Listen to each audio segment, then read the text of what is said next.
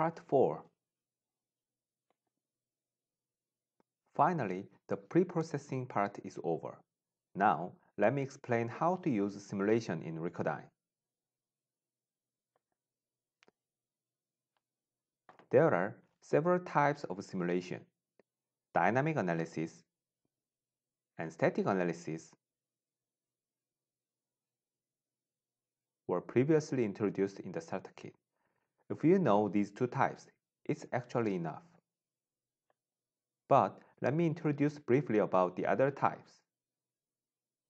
Pre-analysis is to check the number of DOFs or constraints of the system. This is the result data of pre-analysis. You can find the DOF and other information here. Eigenanalysis is to calculate the natural frequencies or eigenvalues of the system. Scenario analysis is the combination of the several simulation types.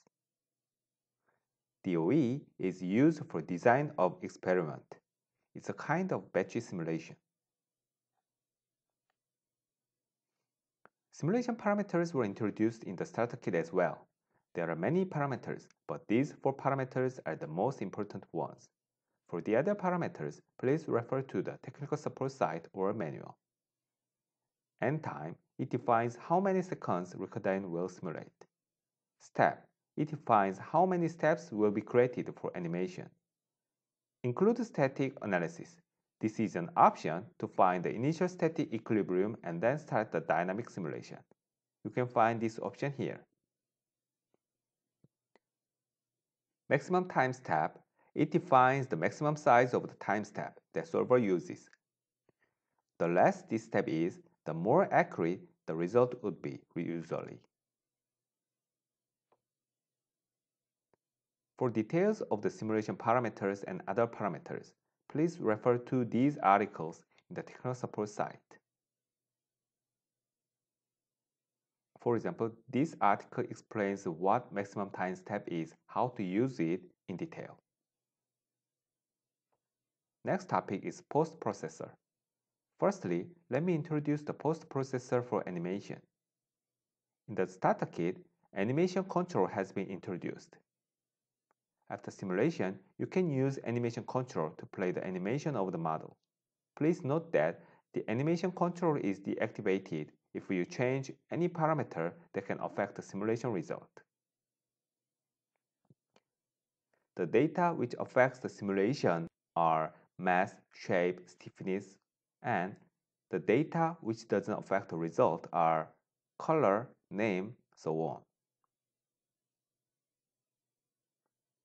You can import the existing animation data. Also, you can use Reload Animation button here.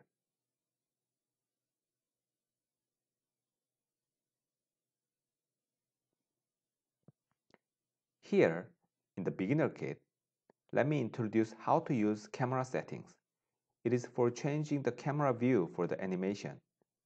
There are standard camera, following camera, riding camera, moving camera, and multi-camera using camera list.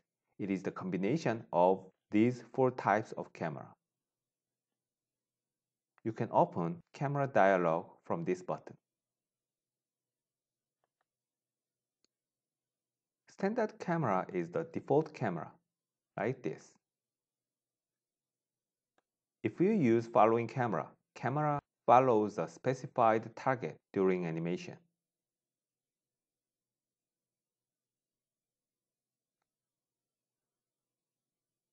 This is very useful when you want to observe an object with a lot of movement during animation. This is the dialog of the following camera. Target marker needs to be set for up direction.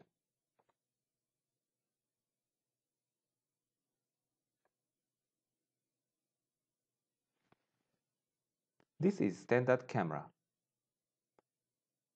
And this is riding camera.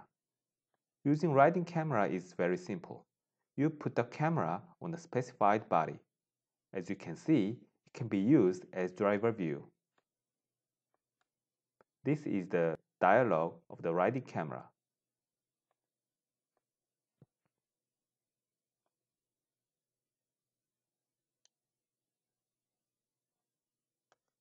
The next is moving camera.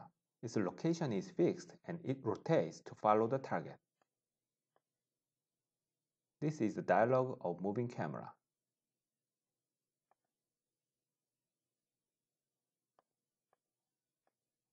Multi-camera is a combination of the various camera types. You can create the scenario to display animation like a movie. As you can see, there is a list of several camera types. You can use this to make an animation like this.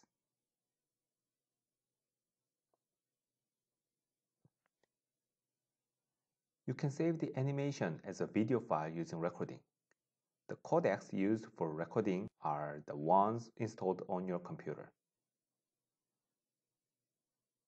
The video quality using the default codecs of Windows is usually not good, so I'd like to recommend you to use Google VP8 codec. It is not a default codec, so you need to install it if it is not displayed in this dialog here. You can find the installer of this codec from RecurDyn installed path or installation package, or you can download it from the internet.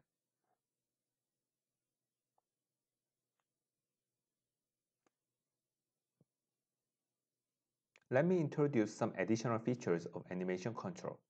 You can open animation control dialog from here.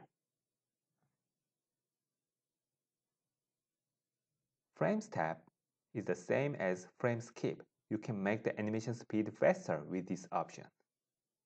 RecurDyn doesn't display markers during animation, so you can use display markers during animation. So you can use display markers during animation option to display them here. Animation delay is for slowing down the animation speed.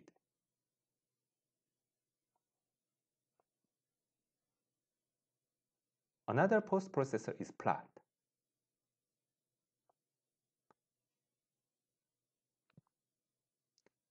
This image has been already introduced in the starter kit.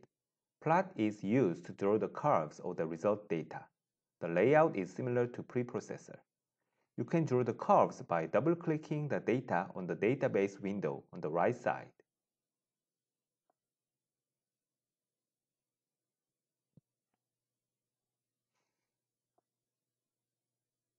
Here is a RecurDyn model with the simulation results. Plot can be executed from RecurDyn directly. Simulation result is imported automatically. Simply double-click the data to draw curve. Initially, x-axis is set as time automatically. It is possible to use other data as x-axis.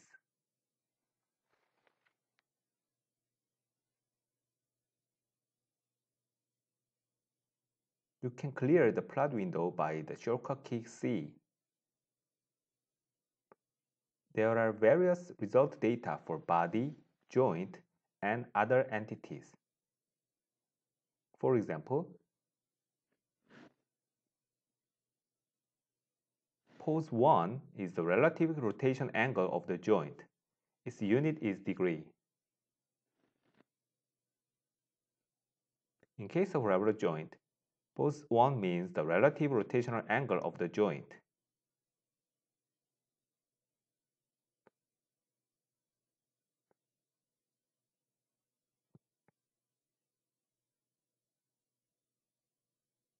You can use zoom and fit.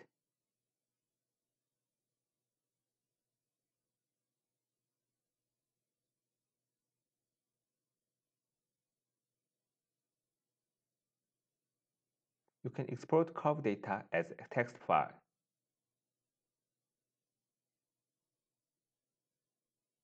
Select,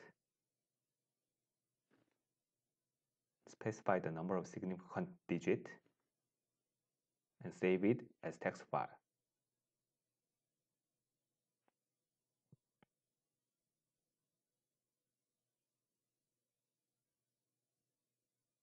You can drag and drop the data also to export them.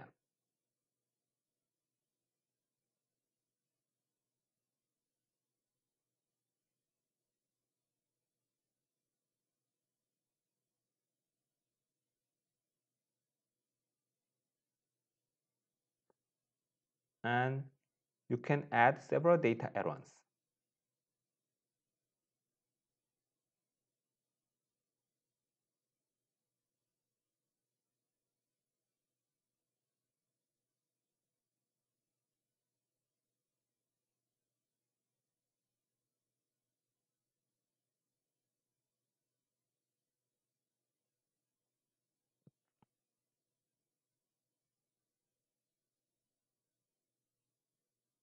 The exported data are saved as text format, as you can see.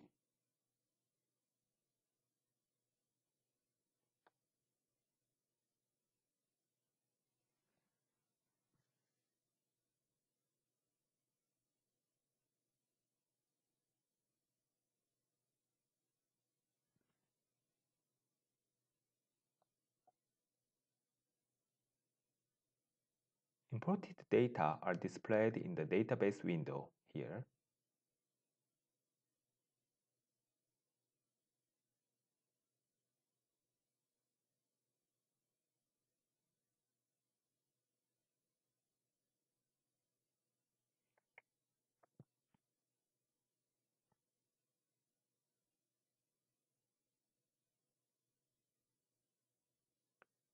Trace shows the various data such as mean, max, and RMS of the curve data.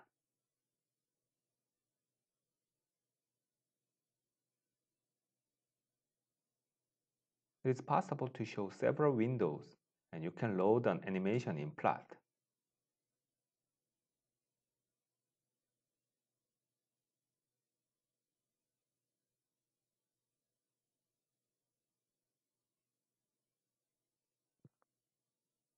It is also possible to load several animations.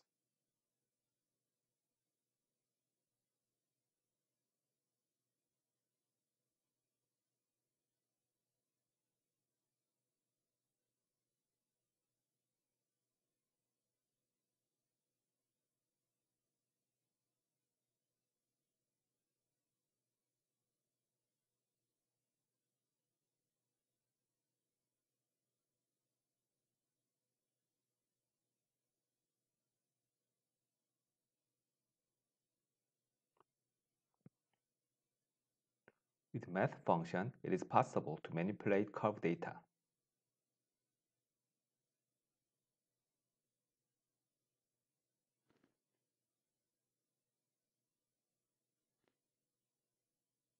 You can use sum or subtract, multiply, and other functions.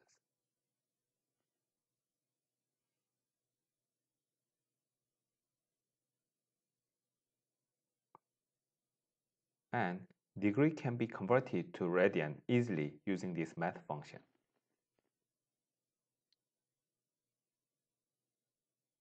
Choose this option and plot a new page. Then converted curve is drawn in the new tab here.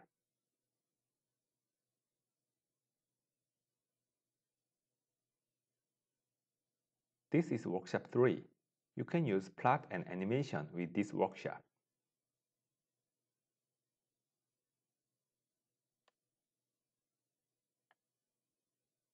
This is the last topic of Beginner Kit.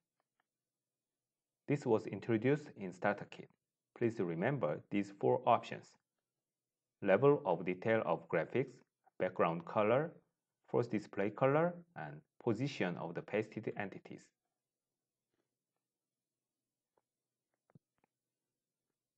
This is the model settings for CAD data import. Especially, I'd like to introduce these convert primitive geometries when importing CAD files. I explained that the primitive geometries such as sphere, box, or cylinder can be edited in body edit mode, and they can be used for primitive contact as well. But sphere or box geometries created by the other CAD software cannot be treated as primitive geometries in RecurDyn by default. If this option is on, when CAD data is imported, RecurDyn converts the CAD data into primitive geometries, like this. So this is the CAD data, and if you use this option, this box can be edited in RecurDyn body edit mode. One more thing, it is useful to specify the color of the imported CAD data here. This is database setting. You can use filter to hide specific entities from database.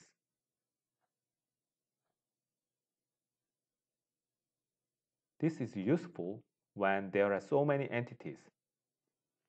As you can see, the bodies are filtered here. Now, we finished Beginner Kit. There were several workshops introduced during my presentation. To learn RecurDyn fast, there is nothing like doing it yourself. I strongly recommend you to do workshop yourself, or you can do e-learnings. You can find them here. You can find e-learnings, tutorials, and many other technical articles from technical support site. You can also study webinars by yourself. You can find them here. If you have any question about this beginner kit or anything about RecurDyn, please use this forum. And as I said in the beginning, most of the contents explained in the starter kit was not covered in this beginner kit. So if you are not used to RecurDyn yet, or if you didn't study RecurDyn starter kit yet, then don't miss it. Please watch a starter kit video. You can find it here. Okay, that's it. Thank you for your attention. This is the end of RecurDyn Beginner Kit. Thank you.